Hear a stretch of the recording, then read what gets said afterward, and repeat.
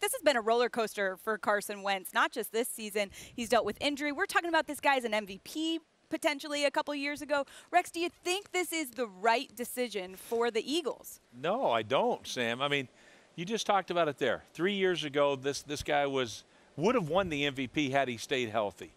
And you bring in an offensive guru and a quarterback, guy that did a great job with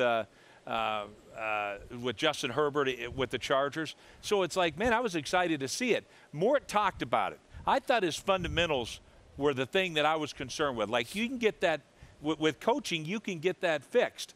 This guy, a young franchise-type quarterback, you just don't find. I spent 30 years coaching. I never had a franchise-type quarterback, and you're just going to let him walk out the door? And I get it. Yes, he struggled mightily last year, but I thought it was more fundamentals and a poor offensive line, as Moore talked about, than it was anything else. And now isn't this coaching selection in Sirianni supposed to be for Carson Wentz? It's like that's the head scratcher about it. Like, well, we're bringing it. Go ahead. You go and hire Nick Sirianni. It's basically like you're hiring Frank Reich Jr. Right. Carson Wentz's favorite coach of all time is probably Frank Reich. So you go hire Sirianni. It's basically the closest thing you can get to what he wants. So you're thinking you're repairing the relationship. Otherwise, why wouldn't you keep your Super Bowl winning head coach in Doug Peterson? I get it. There's other issues. I think the only thing that really makes sense to me is what you just said, Sam, about, hey, wait a sec. Matthew Stafford, he went for what? Like, well, we have Jalen Hurts. We actually liked what we saw out of him. And if we can get a king's ransom for this trade, listen, this whole offseason, I've said there's no way Carson Wentz is going anywhere. There's no way he's going anywhere. Yeah. I would be shocked.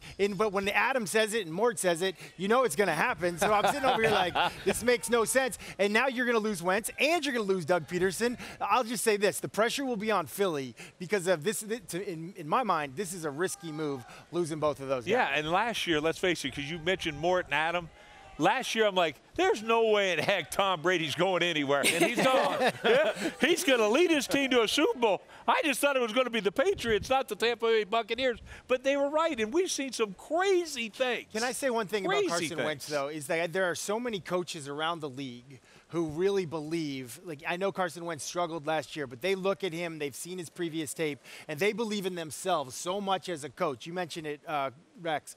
They believe, hey, you know what? With what I know and with his talent and if he's coachable, I can get him back on track. And so, therefore, I could see a team giving up more than you might expect because and Frank Reich would be one of those guys. I bet Chicago might feel that way. Yeah. If Drew Brees retires, New Orleans might feel that way. There are teams out there that feel confident that they could get him back on track. And who says – from what happened in Philadelphia, I thought it was a competition thing. There might be some things behind closed doors that we may not know. But who says that this young Carson Wentz can't go to another organization, maybe hobbled by an injury, that there's another a concern or another a competition question of another team? I think for me, looking at Carson Wentz and the Philadelphia Eagles, I thought that Coach Peterson was put in the bind because when you seen Jalen Hurts come in at quarterback, you seen the team uplifted to the next level. So when Carson Wentz started this, hey, I want out of town, me as a player looking from the outside looking in, I said, what, you don't want to compete for your job?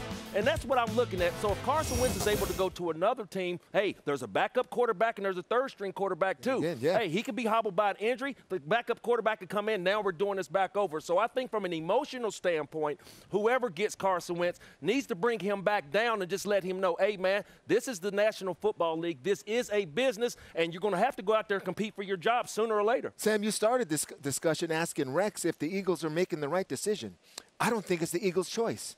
I don't think it's the organizational choice anymore when it comes to the quarterbacks. I kind of disagree. I know, but if the quarterbacks want out, they can get out. It's being proved. All right, Stafford wants out. All right, Wentz got out, Deshaun, all of these guys, because that's the one place where you don't want discontent as an organization. Yeah. You don't want it at the quarterback position because you can play hardball. You can miss any future offseason thing if we have them, any OTAs, any mini camps. You can play hardball, and then you'll put pressure to where the players are like, what are we doing? He wants him out. Get him out of here. Can we move on?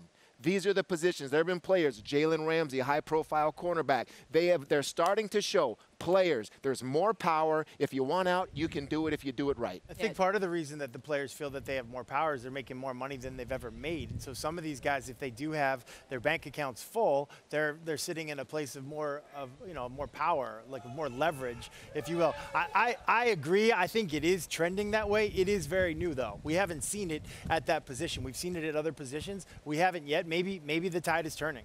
It is going to be wild to see. I know they mentioned Chicago. If he ends up reunited with Nick Foles in Chicago, maybe they're just trying to get Super Bowl vibes. But would it make sense, like in that scenario, just hypothetically, if he got traded to Chicago, wouldn't Philly want Nick Foles back? I mean, the guy's got a statue there. the statue's out there. Yeah. Why would Foles go back?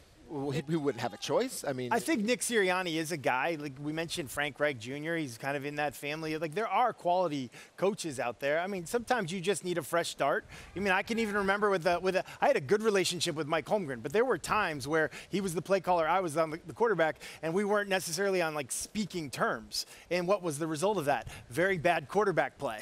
So, like, luckily, thanks to Mrs. Holmgren, like, we pieced that together, and it worked out. I'm just saying. Why are you so sensitive? They're just trying to win, Teddy. That's what it's about. They're trying to win. The crazy thing is, if he is traded, that means from that 2016 draft class, the #1 overall pick in Jared Goff and #2 overall pick in Carson Wentz. Thank you for watching ESPN on YouTube. For live streaming sports and premium content, subscribe to ESPN+.